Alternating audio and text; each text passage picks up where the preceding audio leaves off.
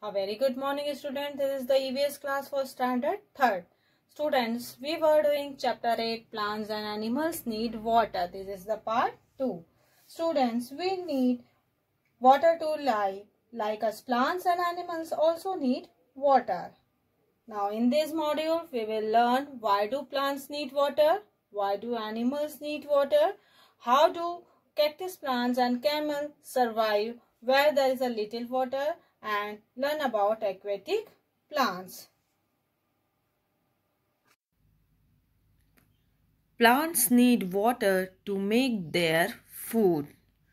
Just like we need water, plants need water. Plants get this water through their roots. Water helps move food and nutrients to all the different parts of the plants. We know that all plants and animals need water, but they do not need an equal amount of water. Some plants and animals need more water, whereas some need less water. Aquatic plants like water hyacinth and lotus live in water, so they are called aquatic plants. They grow only in water. Some animals need water the most. They cannot live without water at all, like a fish, whale, and an octopus are called aquatic animals because they live in water, and water is home to animals.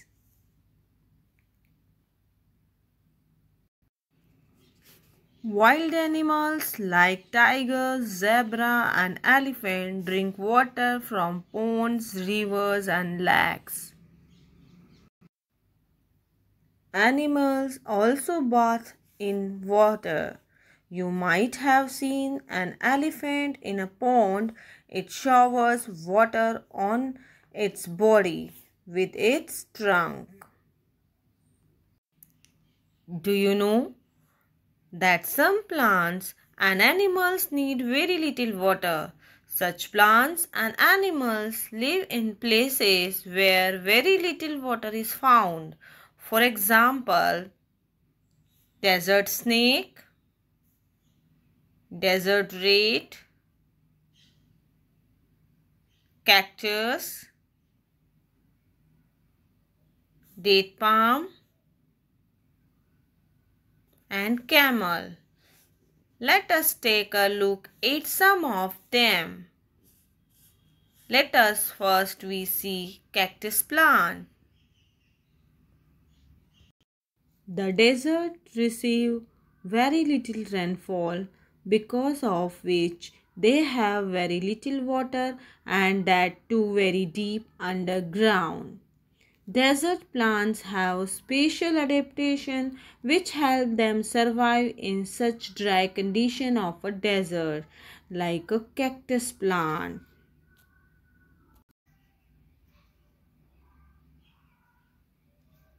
A cactus plant has a thick green stem.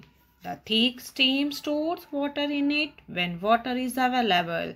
This stored water helps the plant to survive when water is not available. In addition, a stem also have waxy coating which prevents the loss of water from them. You can also notice that a cactus has no leaves. Actually, the leaves in cactus plants have converted into spines to reduce the loss of water. Since a cactus has no leaves, so it makes the food in its green stem. Just like stem and leaves, the roots of the cactus are also adapted to the desert. The roots are spread out wide and deep into the ground. This helps the plant to absorb more and more water from the ground. With the help of all these adaptations, a cactus survives in desert. In the same way, other desert plants are also adapted to the environment. Let us learn about desert animals. Animals living in desert have many special qualities and adaptation. For example, camel. Camels are called sheep of desert because they help in transportation. Their large feet help them run fast. Their hair reflects the sun rays and keep them cool. The bushy eyelashes protect from sun. It can eat and drink in large amount and store it as pack in harms. When no food is available, the fat converts energy and water, so it can live without water and food for many days. Your homework is answer the following questions. Do in your homework copy.